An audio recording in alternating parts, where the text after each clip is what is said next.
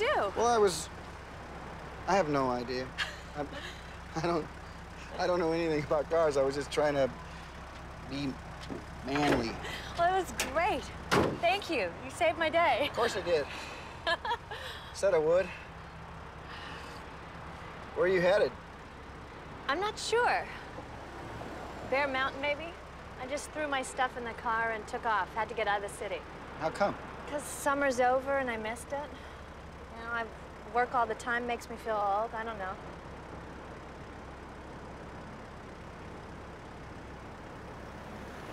Oh. Well, thanks again.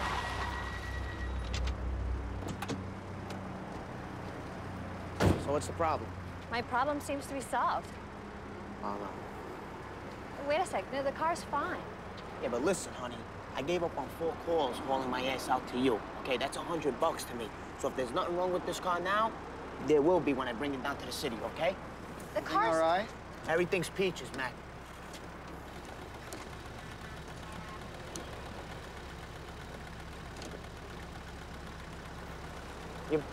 You're Billy Chapel.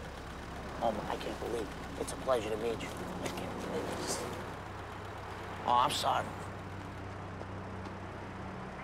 You know, you are the greatest freaking ball player out there, and I'm sorry. But you really are. I'm gonna go get that. You stay right here, okay? Billy Chapel.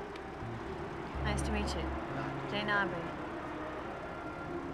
You know, I got this problem. See, I'd like to keep talking with you, but I gotta go to work.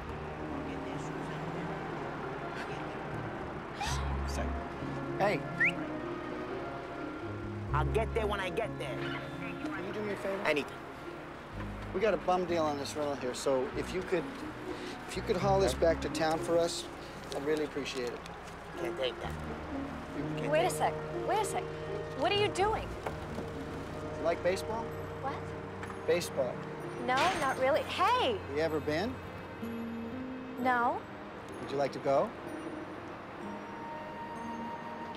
Would you like to go to a baseball game with me? Billy, if she don't want to go, I'll go. Don't let that happen.